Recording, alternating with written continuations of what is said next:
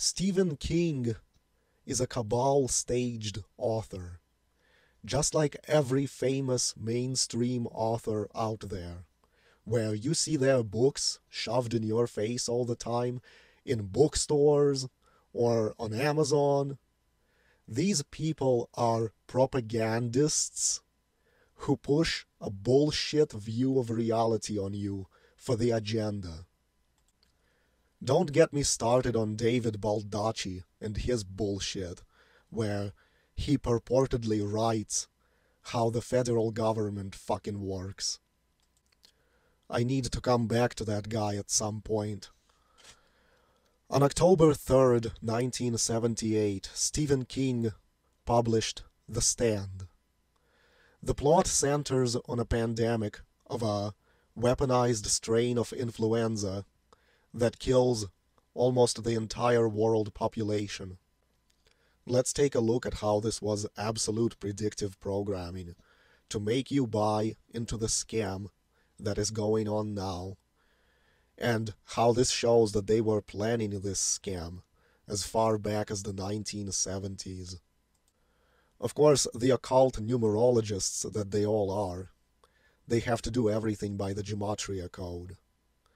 The flu in the novel is nicknamed Captain Trips, which is a constantly shifting antigen virus that kills 99.4% of the population. And once more, as everything that has to do with the coronavirus bullshit, we're brought back to number 56 again. Captain Trips is 56 in Gematria. Coronavirus is 56. Stephen King is 56. Think of another recent piece of predictive programming, which came from the Dead Zone TV show, which is based on a Stephen King novel. They also call the virus other names like blue virus. You know that the term coronavirus was coined in 1968? Blue and Wuhan both equal 68. Gematria is basically used for the mockery of the enslaved, among other things. Create a fictional disease and put it into a novel more than 30 years or 40 years before the planned drama will be played out of a fake pandemic, and make it so the name of the fictional disease has the same numeric value in the same cipher as the fake pandemic that will be played out in real life. Goes to show how far they script out our lives while mocking us, and we're just supposed to go along for the ride. Captain Trips was developed by a biological weapons defense laboratory under the code name Project Blue. Project Blue is 127, like Scottish Rite of Freemasonry. The virus is set loose on the population when Charlie Campion, who was working in the base that developed it, noticed that the virus has been released in the base and managed to escape with his wife and daughter, but not before being infected with it himself. He carried the virus all the way to Arnett, Texas before dying, thus setting in motion the events of the novel. Charlie Campion is another 127, and if you write out Arnett, Texas this way, you get another 127. Arnett is 43 like pandemic. There is no point in me decoding every fucking name in the book. Just the fact that Captain Trips alone equals 56 should speak volumes enough. The book was published in 1978 on October 3rd. Look at just the 1978 alone. Wuhan coronavirus equals 78. Stephen Edwin King is 78 as well. This book was published 353 days before Stephen King's birthday. 353 is the 71st prime number, and this seems relevant because the coronavirus pandemic was declared on the 71st day of the year of 2020. The CDC was founded on the date 7/1 and equals 71 in the reverse ordinal cipher.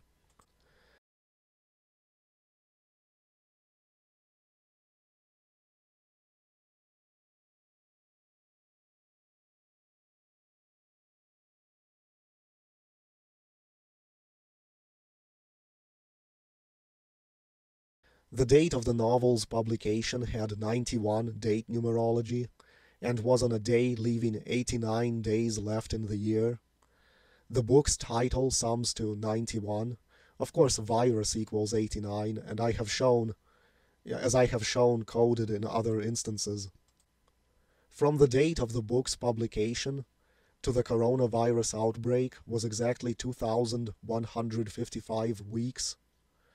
I don't know if this counts, but the 155 sequence is familiar. I've been meaning to do a video on how time and again, in fiction, they love to combine two of their greatest hoaxes together, and that's viral pandemics and nuclear weapons. Pay attention to that. I will later make a video that will reveal why viruses, or what they want us to think they are, is bullshit. But try to dig up novels and movies where nuclear weapons and viral pandemics are depicted together in some way. I've encountered quite a few myself. It happens a lot. Two of their greatest hoaxes to incite fear get combined into these fictional stories. This novel, The Stand, is just another book that features both. You will see that in the first chapter of the novel, they have the characters complaining about how the economy is failing. Look at how fitting that is with what's happening now. Basically, it's about industries and businesses shutting down, but not due to the virus. It's just the state of the world in the book. I don't think it's random or a coincidence that Stephen King or whoever wrote this made a point of including that in the story. One of the characters is saying, "Now, what I say is this. They just gotta say, screw this inflation shit. Screw the national debt shit. We got the presses and we got the paper.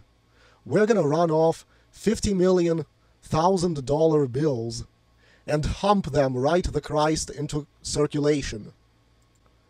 Well, isn't that what the Federal Reserve is always doing anyway? Especially now. By the way, one of the most prominent characters is named Stu Redman, another 56. It's a long and boring fucking novel, and it's based on something that is actually bullshit pseudoscience they have everyone believing. I don't know why people praise this fucking book. It's dull as shit. Just try listening to it, like most of Stephen King's fucking work. This guy's writings is just a fucking psyop to get you depressed and kill yourself. Every single fucking piece of fictional work with this global pandemic theme was written to program you to believe in this fucking scam that they're pulling today. Most people form their worldview from fiction, because fiction is entertaining, and non-fiction is not, and most people who read are just reading fiction. All this book is a weaponized mind control piece of fiction written by a propagandist. Who knows if Stephen King even writes anything? Do you believe Bill Gates can build a fucking computer? I call bullshit on that too. They are just front men. Props, human props for these operations where they dangle these human props into the public eye. I can sit here and document this shit, decoding it using the very code they use to mock us. I can stack the documentation pile sky high, and it won't matter to stupid people. People are childlike. They are like victims of a brainwashing cult. They do not want to have to deal with the reality that they've been fucking duped. They need all this patriotic rhetoric about America to be real, to have some kind of substance, just so they can get through the day without falling into some horrible depression. Just like fucking religious people. They need their sky fairy, Yahweh, and Jesus fantasy to get through life, and fuck anyone who points out it's bullshit. They want to believe they are free just because they were permitted a small period of peace and prosperity, which was nothing but an aspect of a psyop that was the hippie revolution, designed to soften people up, turn their brains to mush, make them happy so they will go fight phony wars to supposedly protect their phony freedom. Now, because of these hordes of pieces of shit, good people are going to suffer and die from tyranny. Good people, like I've already depicted in previous videos, like these boys, bright, intelligent people, are going to be destroyed by government tyranny, imprisoned or killed by the police, because the majority would rather be childlike, who can't accept that they've been lied to by everyone and every institution they looked up to.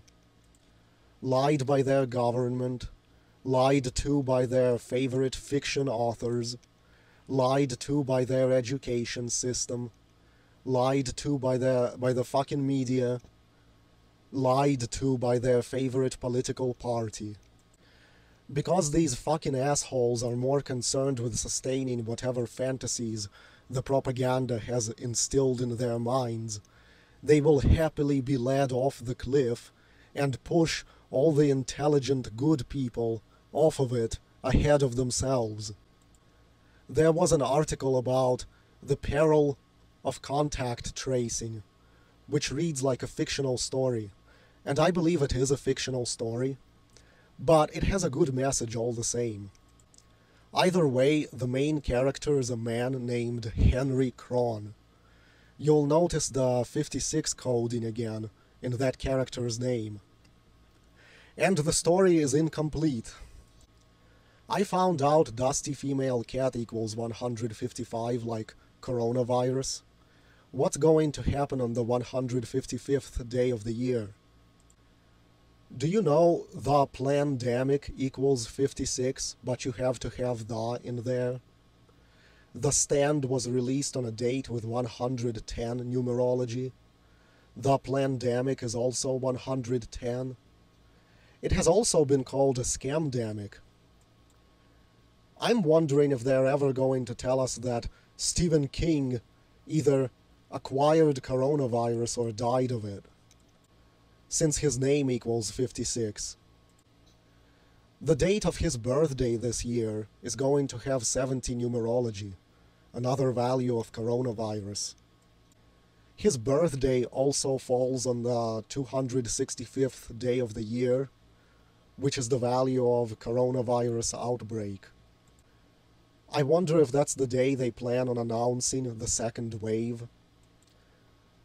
Think also how the date can be written 21-9, and it will be exactly 2,190 weeks after the book was published.